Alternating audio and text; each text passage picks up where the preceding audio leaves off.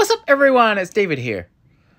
As the title suggests, I've got the Xbox Series X here, and this is obviously identical to the Series S and also the Xbox One and S and X models because the interface is exactly the same.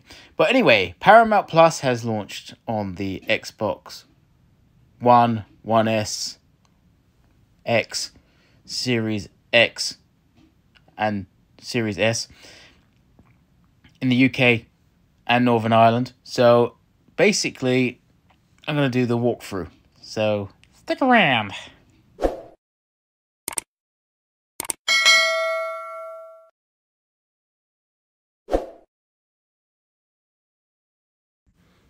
And before I start this video, I would like to give a big shout out to my sponsors. Nonsense, it's everywhere. Get used to it.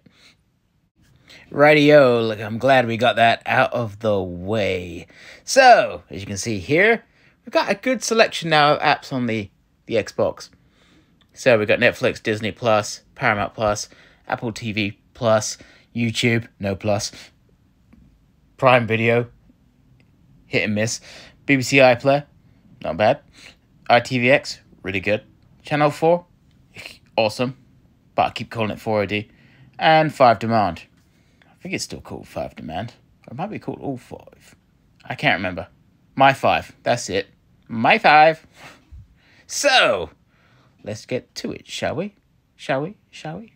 The moment you've all waited for. The reason why you're watching this video. Okay, I'm going to click it now. Okay, so, you can see the interface right here. Now, there's a couple of issues. I'm going to point them out in a moment. But obviously, I'm just going to quickly just go through that part there. Don't judge me for what I have watched, but what for I haven't watched. And that is very few, because I have watched a lot. Okay, so we're going down here. You can see you got all the channels, Nickelodeon, and all that. Here is South Park. So, hit and miss the new episode on... it's basically a spoof of Prime, but called Cred.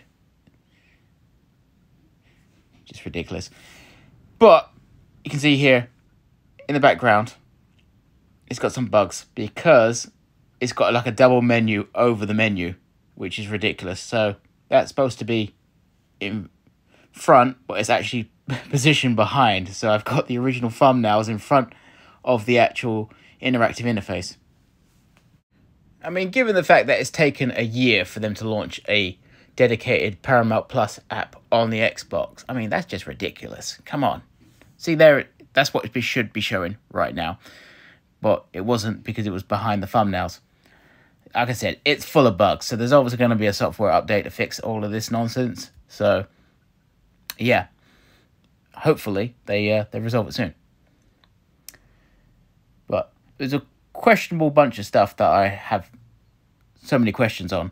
The fact that how their algorithm works in order to think that something is related to another program that isn't related to an actual program. And you're going to see in a second, like I'm going to show you.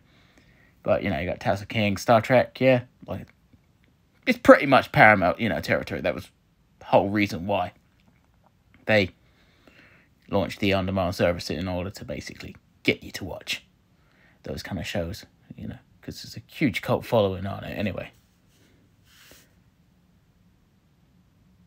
So some stuff, not that great. But like I said, there's garbage on Netflix and Disney Plus.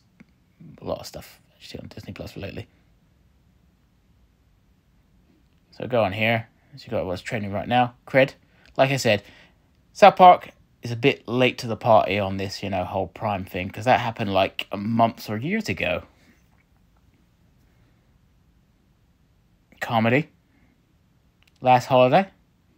Mean Girls. I didn't think Mean Girls was a comedy. I thought it was just mean. Okay. So we got best of 2023. Ah, this is Frasier. Oh, Daphne. Oh, it's not Daphne.